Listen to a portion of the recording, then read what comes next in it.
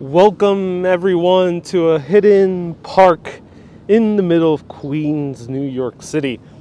This is Socrates Sculpture Park, which is all the way at the very end of Astoria, Queens, between the neighborhoods of Ravenswood and Astoria, right by the waterfront.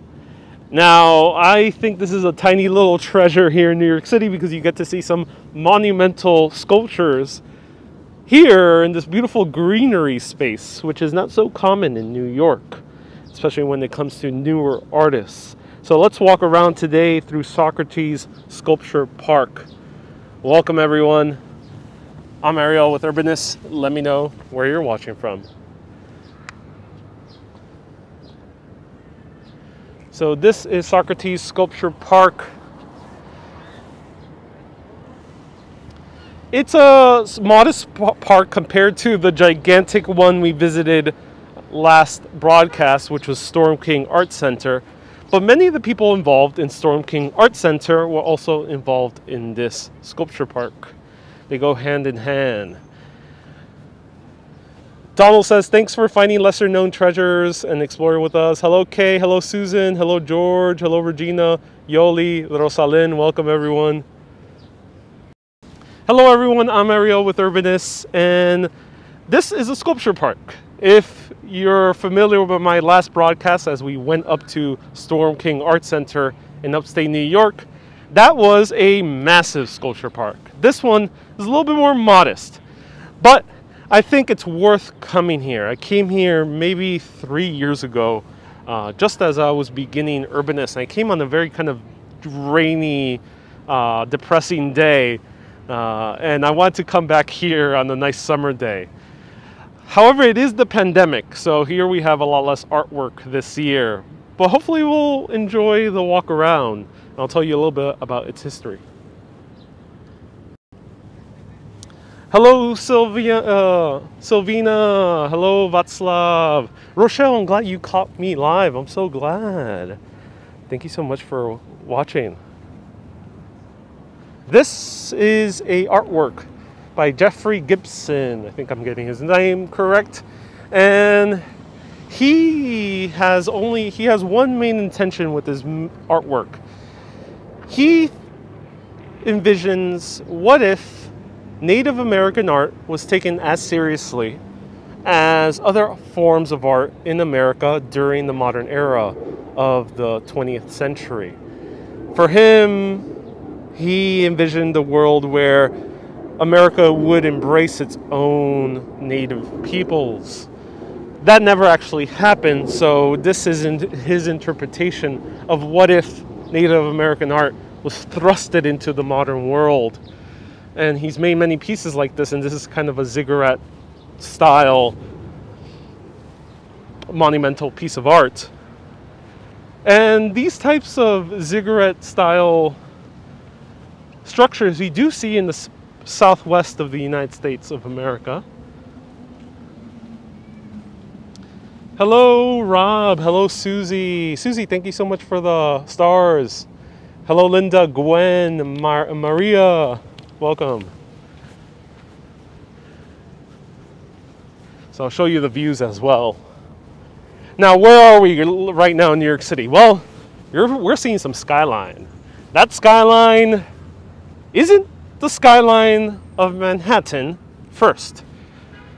We're actually seeing Roosevelt Island, and then behind Roosevelt Island is the Upper East Side of Manhattan. So we're seeing two skylines over here.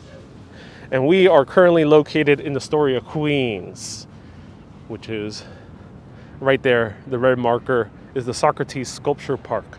But why is it called Socrates Sculpture Park? Well, that's called after the main residents of this neighborhood of Astoria, Queens, which are Greeks. For quite a while, this actually was the second largest city of Greeks in the world. There were so many Greeks living here at some point, especially during the 80s and 90s.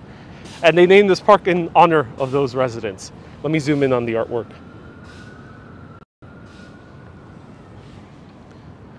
So it reads, the future is present. Hello, Donna. Hello, Gabriel. Congrats from Santiago de Chile. Gracias por mirando. Thank you so much for tuning in. Hello, Lori, Will. Hello, Jackie. Nice to see you here. So how did this start? Well, let's walk around and see a little bit more. We'll see the views. Well, actually, first, before we go see the views, those are the buildings behind it. I actually approached that building. It's very nice to look at afterwards. But here we're surrounded by beautiful flora. This used to be not really good place to grow anything. And the reason for that is this used to be an estuary. And for many years, it was a huge dumping ground. Almost for more than a century, it was a dumping ground. Sand would be dumped here, and also a lot of garbage. That garbage started accumulating over the century, making a huge piece of land that was just landfill, but not quite the best soil. Actually, really, really poor quality soil. However, in 1986, two men decided to do something about it. One of them is Mark DeSuevo, which we actually saw at the Storm King Art Center. He's the one who designed the huge monumental pieces of steel beam art, which I think we'll see a little bit further down. The other one, who was partly involved, was Noguchi. Noguchi also helped revitalize this area, and they envisioned a park for the artist, by the artist, built by volunteers, not getting any money from businesses or corporations. It was a fully privately funded artistic project. And thus, they turned this basically dump. I'm not using it as a judgment upon the land. It was literally a dump into this beautiful area that took many years of revitalization to the point that we have it here today. Look at this. Wow. And lots of people are using this as a park. So there's over 900 species of flower all around here as well. And a beautiful little butterfly. Look at that. Now also right here is basically the only beach in this entire area of Queens. However, we're not seeing it right now, I think, because it's high tide. But when it is low tide, it turns into a beach. But not a beach that people are going to take a swim in. And here we see some of the landfill, because part of this was a port as well. There in the distance, we see Roosevelt Island. Sad that they did that to the estuary. 90% of your baby fish start in the estuary. Oh, that is sad to hear. You know, I haven't looked too much into marine life. And yeah, you might have a very good point. Right down there is the ferry stop for Astoria, Queens. And then you can take the ferry further up to Upper East Side, to Yorkville, I mean, and then go all the way to the Bronx, which I've done before. And that is all Roosevelt Island, and then behind it is the New York City skyline. Let's check out if we can find more art. Hi, Betty. Hi, Cindy. Welcome. So as you can see, we still have a little bit more landfill here. It's a piece of metal right here.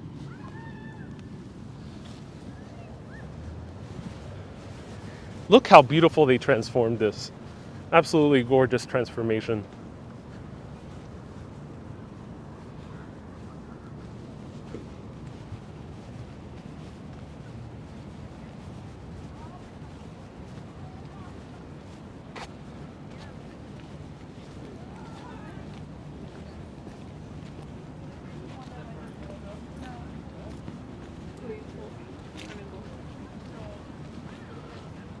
Hi, Patty. Hi, Judith.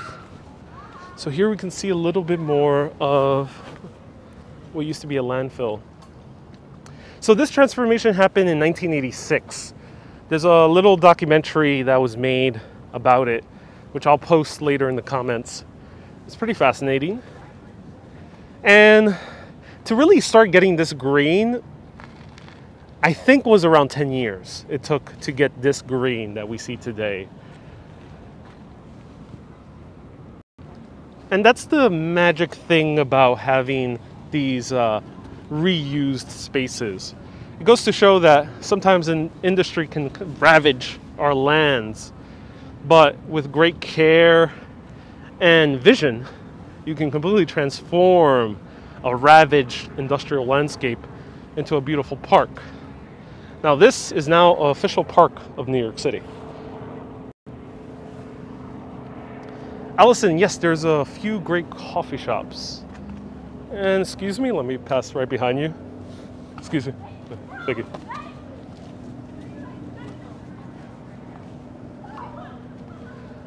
There's a few great coffee shops. One of my favorite coffee shops is Kinship Coffee. There could be a Blue Bottle here, maybe. I think there's a Joe Coffee now, but Kinship Coffee is my favorite. Kinship.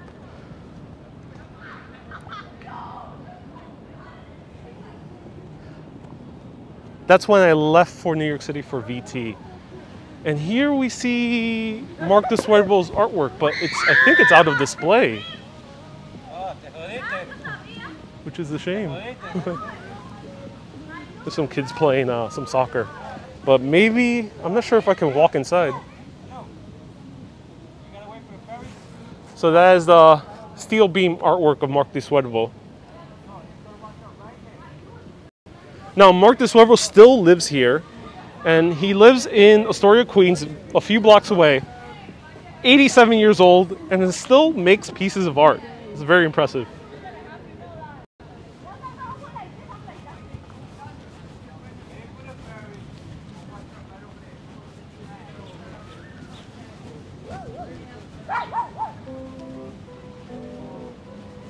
Let's see if we can see more of the artwork.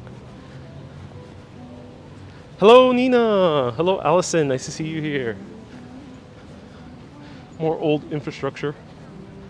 You see some pipes sticking out.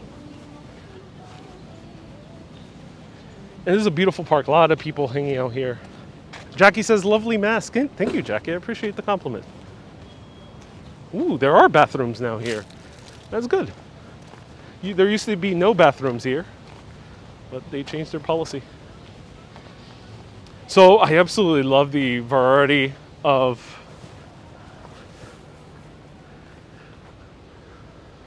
trees over here. Really great gardening work. So unfortunately this area is closed, but we can peek through the fence. I'm not sure which one is exactly Mark de Suervo's, but I would assume a few of them are.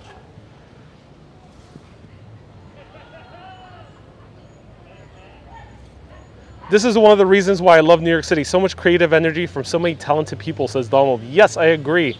Allison, I'm doing really well. Thank you so much for asking. Hope you are well as well. George misses his spinach pie. You know, good point, George. Good spinach pie over here. There's a lot of great Greek restaurants. Let's go above the fence.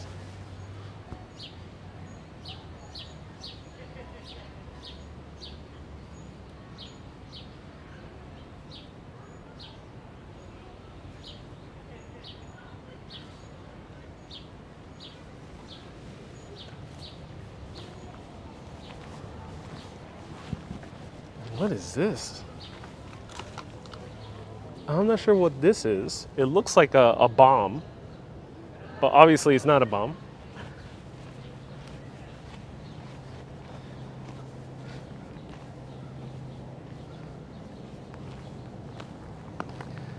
So here is the official artist in residence place for the Whitney Museum of Art. If you haven't been to the Whitney, it's one of the best museums in all of New York City. It's right at the end of the High Line, the very southern end of the High Line. And this is their artist in residence studio. It's made out of reused containers. Right there, hopefully no one's in.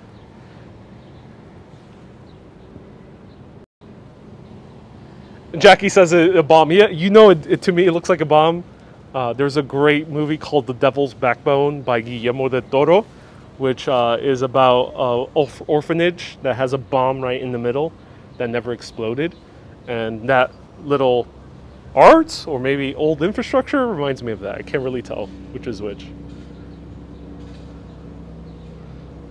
And I think for staff offices as well.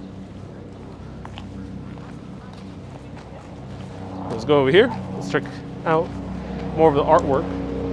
What's the High Line? The High Line is an elevated park. It's an elevated park in Manhattan, right by the West Village, and goes all the way to Midtown. That's the High Line. Elevated park, 1.45 miles long. Some artwork is being made here. Thank you for setting a good example out and about with the mask.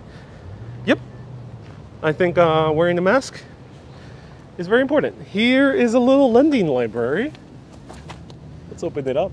Let's see what's inside. It's a bit moist inside. It says the Little Paris Bookshop is lots of kids' books. Huh, that's so cool.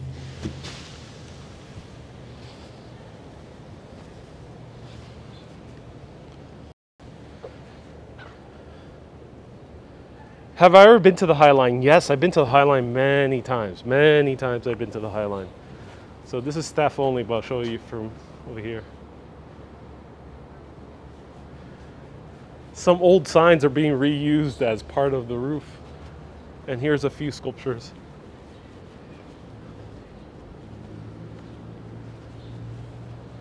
You might be seeing a High Line broadcast soon because the High Line is empty. Because no tourists. There is timed entry. So I might have a High Line basically to myself. Jackie says, I'm still laughing. You said it looks like a bomb, just like my dad would say if he saw that. Yeah.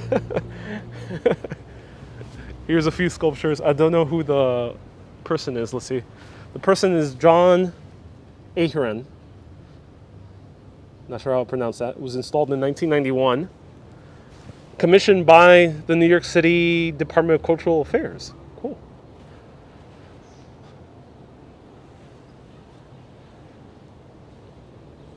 One fun fact, and George posted this many times on the Urbanists of the World page.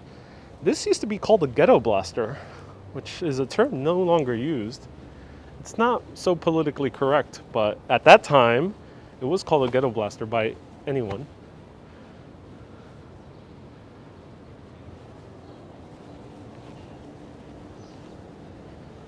And here's a young boy with a mustache and his pit bull. Those picnic tables are so awesome. Love the colorful tables. Yes, I agree. Cool, colorful tables here. Yes, this is a sculpture pieces. This is a sculpture park. Sorry, I can't pronounce your name. I can't read Greek, but this is a sculpture park. It's called the Socrates Sculpture Park. And I'm not sure if we can see anything here. Probably not. So there is a tiny little farmer's market here as well. Not that many sculptures right now. I guess they're in transition period because of the pandemic and they couldn't fully install. But here's one being installed right at this moment. And yeah, it's called a boombox by many people nowadays. So here's one being installed. Let's take a close look.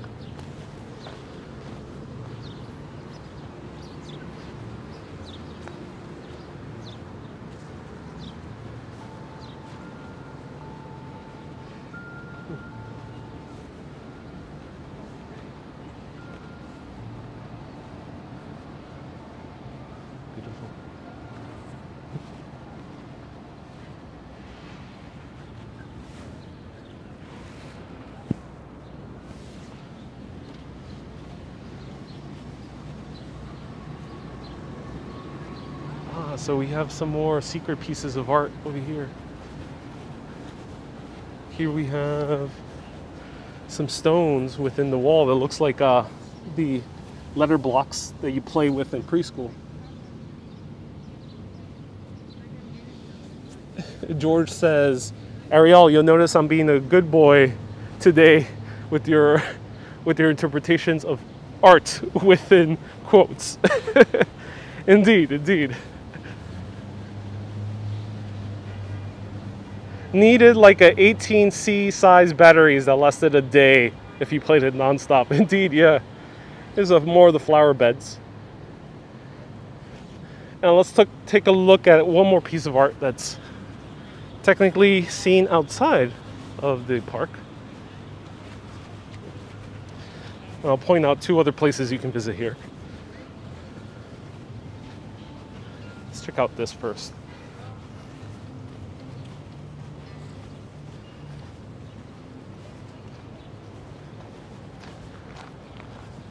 So this is more information on the monumental art we saw. Jeffrey Gibson, as I mentioned, is the art in the middle. It's called Monuments. And so you can see me, how I look when I'm walking around with the camera.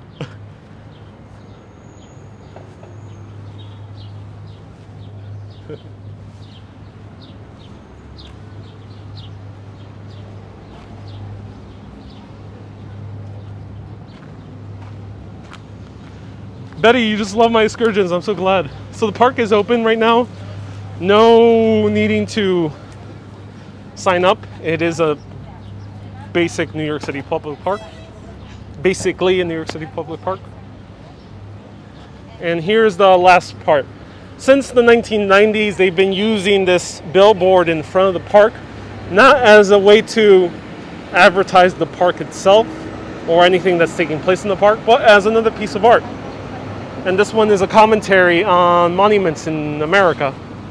Here we have the Lincoln Memorial in Washington, D.C. And here we have something that is on the news right now. It is the Theodore Roosevelt Monument right in front of the Museum of Natural History. That monument is going to be officially, by the city, pulled down for various reasons. A very poignant message. And let me show you one building over here.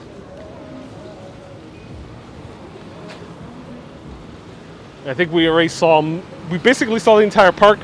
There will be more pieces once the pandemic is over, hopefully. Here's more of Astoria, Queens. Now actually, before I go this way, I'll zoom in here this way. Going back.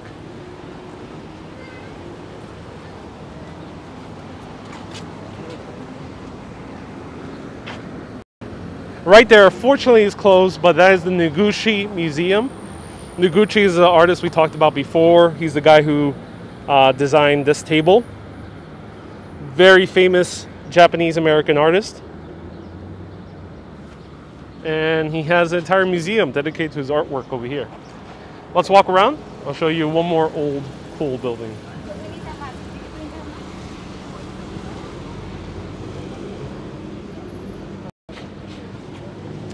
So that's basically the park.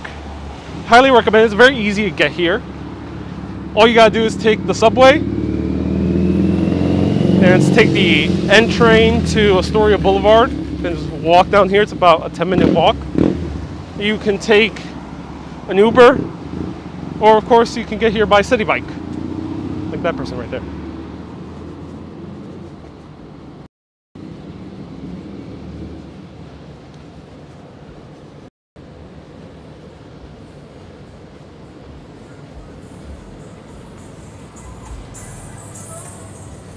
Incredible artist, how awesome. I agree. Beautiful artwork here. And I'll show you a really cool building. I don't know too much about it, but every time I come here, I'm always mesmerized. Here we have an old sign. It says furniture wholesale. Office furniture for wholesale.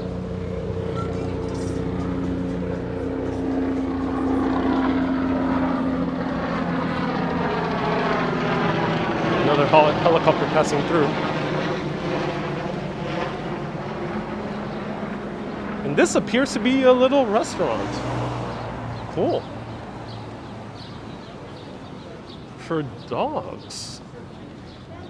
This is a restaurant for dogs. Interesting. It's called Chateau de Wolf. And look how amazing this building is. me see if I can. Wow. Absolutely amazed.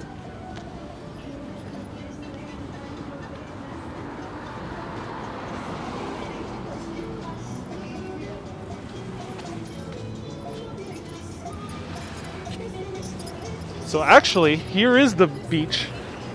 You can see the beach right here. And it is a kayak landing, so you can take a kayak and row through the East River if that's your deal. Not for me personally, but if you're a fan of rowing, canoeing in the middle of the East River, let me know. I'm curious. Who would do that? Who would row on the East River? Love the idea of a restaurant for dogs. It's the first of its kind that I've seen, personally. Wow. So there we go. That was Socrates Sculpture Park and a little bit of Astoria, Queens. There's a lot more here to see and visit. And I'll show you one more time the views of Ravenswood and the ferry landing. Upper East Side, that's Yorkville right there in the center of the camera. That's where Carl Shores Park is. I've been there many times, absolutely love it. Patty, I miss your coffee and dinner chats from Italy. Yeah, me too. I really do want to go abroad again and do more chats in coffee shops and for dinner. Yeah, I know what you mean. And Anatoly says, thank you for the tour. Actually helps me overcome at the hospital. Oh, Anatoly, I hope you feel better. Everyone, press that heart button for Anatoly. Huge hearts for Anatoly. I hope you recover. Happy that I could provide some entertainment as you're recovering, but everyone wish Anatoly some good health and a speedy recovery. I hope you recover, and hope these views do give some healing.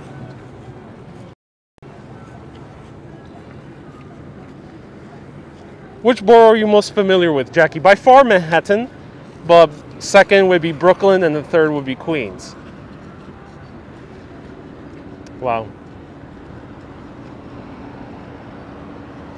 Great scene from Do the Right Thing. Radio Raheem, oh yeah, I agree. Radio Raheem was a badass.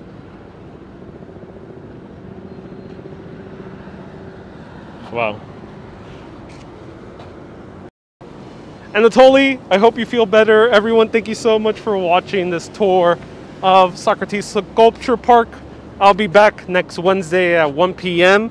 as we explore Cathedral of St. John the Divine and the nearby Riverside Church and all of its secrets.